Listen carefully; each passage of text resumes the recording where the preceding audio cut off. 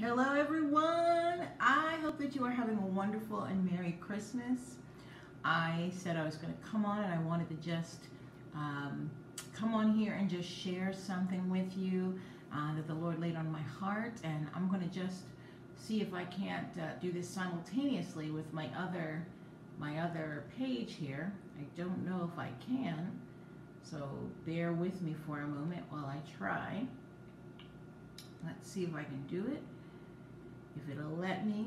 But I'm just looking forward to spending some time with you. I think it's going to be lovely, and I hope and pray that you have enjoyed your time with your family and your friends.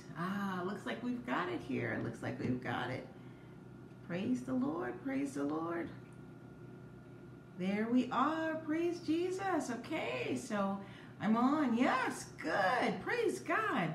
Okay, so I think I'm good to go on both pages. That is awesome, and I just want to spend some time with you, just a few minutes, because the Lord laid this on my heart, and I just wanted to share with you, how beautiful Jesus is, and you and I know it's all about Jesus.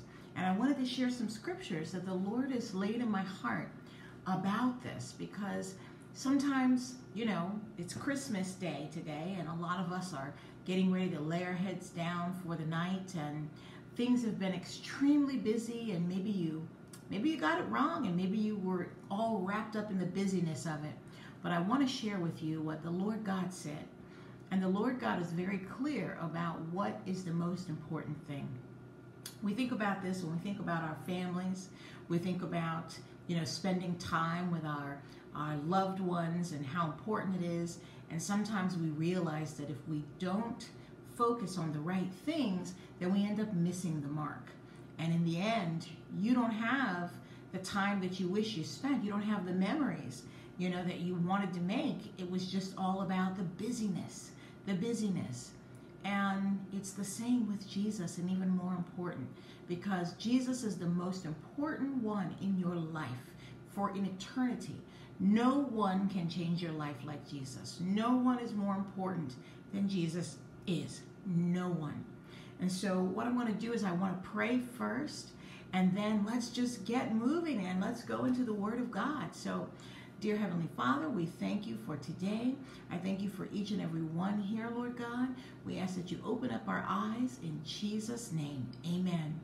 So we are excited. I'm very excited. And we're going to just go into the Word of God. And the thing about it is, Jesus said it was important for us to spend time with Him. You spend time with your family members, and you cultivate a relationship with them. You spend time with your friends, your spouse, and you cultivate a relationship with them. And that's the only way that you can cultivate a relationship with that person. And it's the same and even more important with Jesus, because Jesus, again, as I said, is the most important one in your life for an eternity. Nobody can give you salvation but Jesus. Nobody can give you freedom but Jesus. Nobody can love you unconditionally like Jesus loves you. Nobody. I don't care who it is. I don't care who it is. Hello, everybody. Hi, Pam. Hi, Willie. Yes, nobody can love you like Jesus does. And the most important relationship you'll ever have in your life is that relationship with Jesus Christ. And we don't want to miss the mark. I want to finish well. I've been thinking about this. I've been serving the Lord for, maybe 20-something years, 21 years. No, 23 years, 23 and a half years. And I've always loved Him, but over the past 3 years, there's been something that God has really been doing in my heart and in my life that I haven't seen before, and it's an intensity.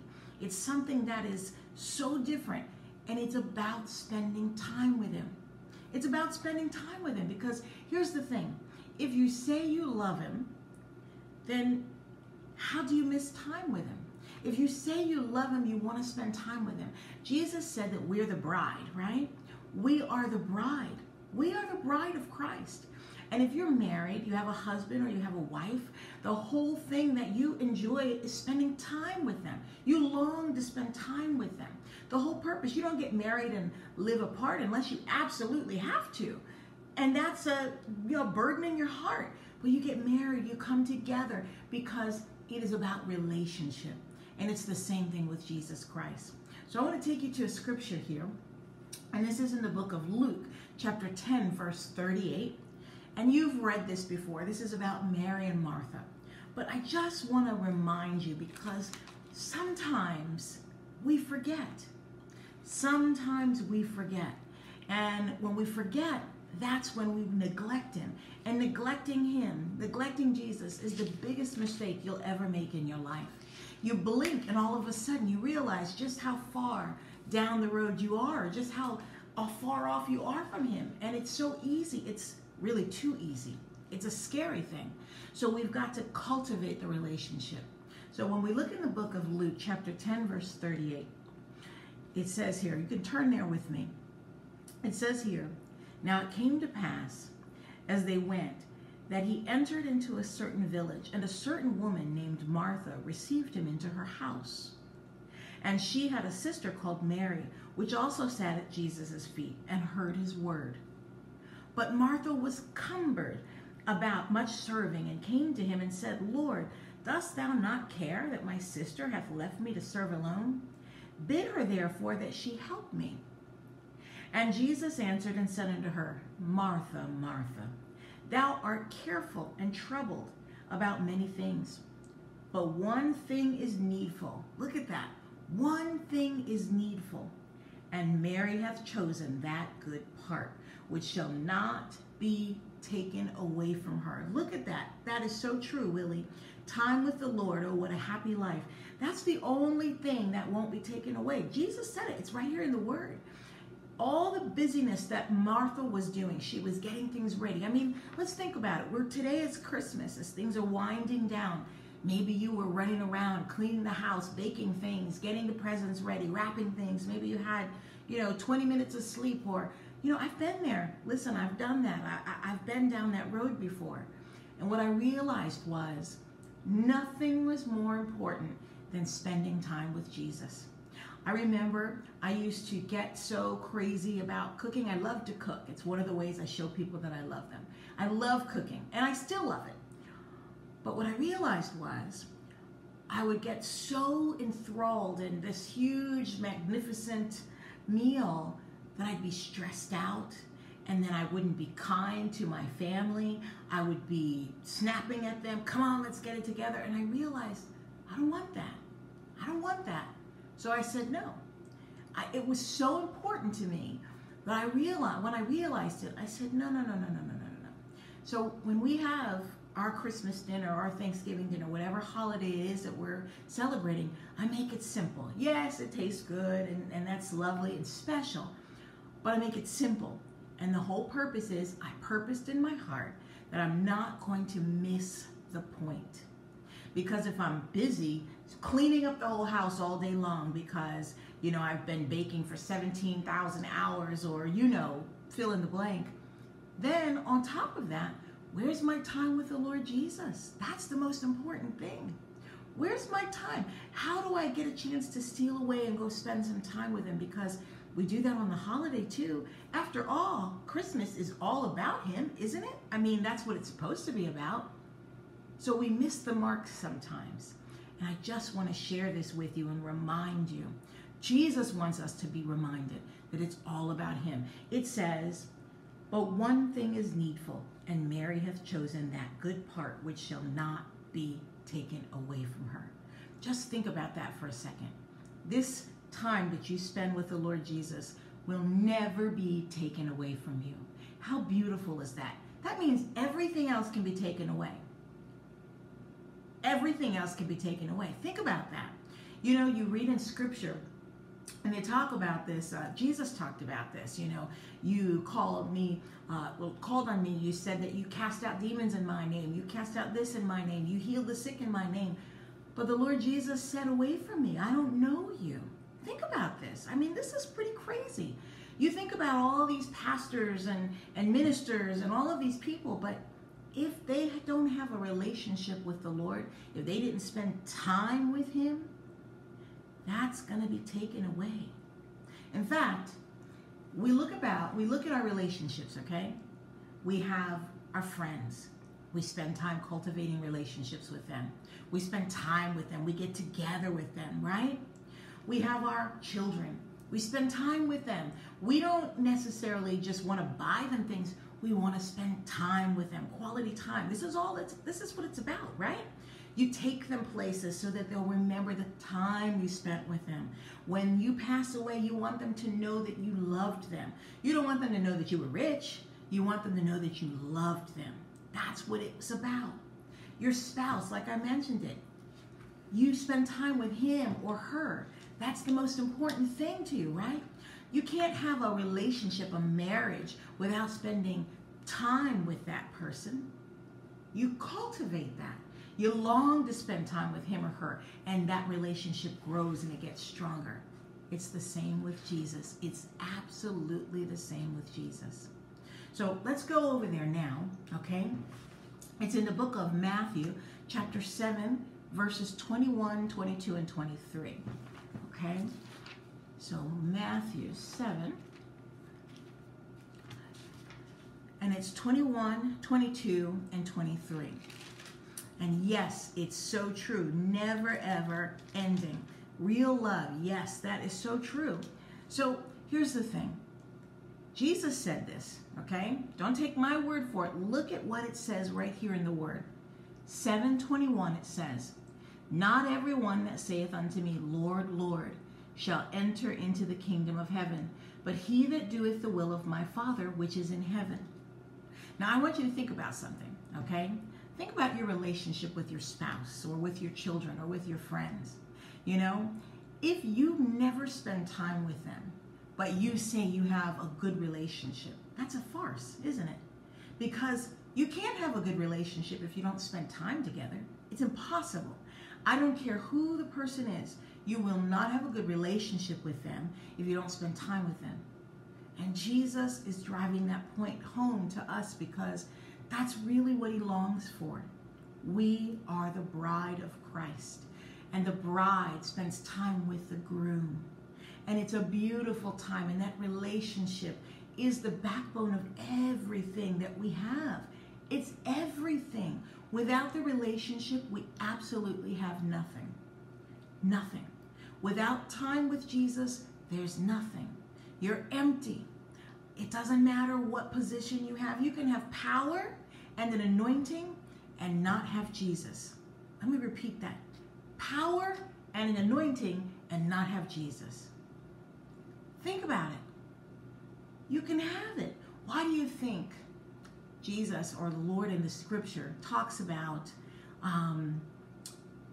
not touching the anointing? Why do you think the Lord talks about that? Because there are men and women who are the anointed men or women of God who have the power, but there's no relationship. Think about that. You see them. You know, I learned this a long time ago, and this was a valuable lesson for me. Never ever say something bad against a man or woman of God.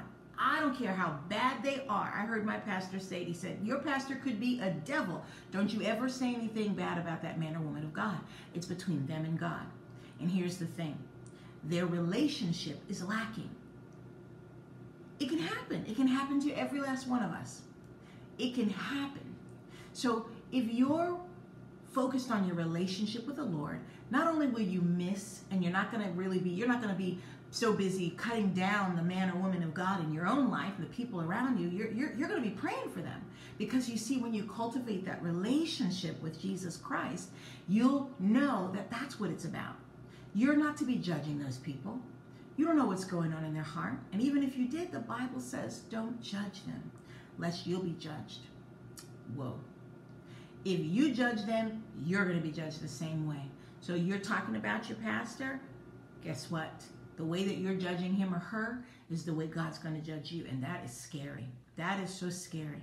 So if it's about you, you're looking at that, that's a scary thing. But what's more important is, why don't you pray for that man or woman of God?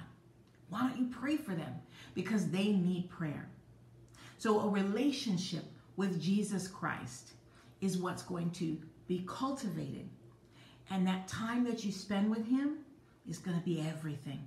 So then he says here, Not everyone that saith unto me, Lord, Lord, shall enter into the kingdom of heaven, but he that doeth the will of my Father which is in heaven.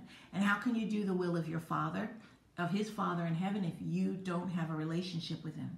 If you don't spend time reading the Word of God, how can you have a relationship with him? You can't. It's not possible. It says, many will say to me in the day, Lord, Lord, have we not prophesied in thy name? And in thy name have cast out devils, and in thy name done many wonderful works? And then will I profess unto them, I never knew you. Depart from me, ye that work iniquity. That is sobering. That is sobering. It's all about relationships, friend. It's all about the relationship with Jesus Christ. So let's not miss the mark. Let's not miss the mark. Let's spend time with Jesus. Take that time. Get your Bible out. Even tonight, it's late. I don't know where you are. If you're watching here in the East Coast, it's late at night. You might be in Europe. You might be in Africa. It's the opposite time of the day. But before you go to bed tonight, before you hit that pillow, spend time with Jesus. Your life depends on it. So we're going to close here. I just wanted to spend a little time with you, and the Lord laid it on my heart to share that with you because we all need it. We all need to be reminded to spend time with Jesus because that's what it's all about. That's the only thing that can't be taken away from us. So let's just remember that as we go in our days, and teach your children that. Teach your children that as well. That's something that they'll never, ever forget. All right, let's close in prayer. Dear Heavenly Father, we thank you. We thank you for each and every one that's here tonight. I thank you for each and every one, Lord, that it touched their heart. The Word of God touched their heart, that they may walk away with it changed. Soften their heart, open up their eyes, open their ears. Let your word be glorified in their hearts. In Jesus' name, amen. So friends, I want to thank you so much for joining me. This time was special and exciting, and I'm so glad that I got to spend it with you. It was a privilege. Be blessed. God bless you. Until the next time, I love you. Good night.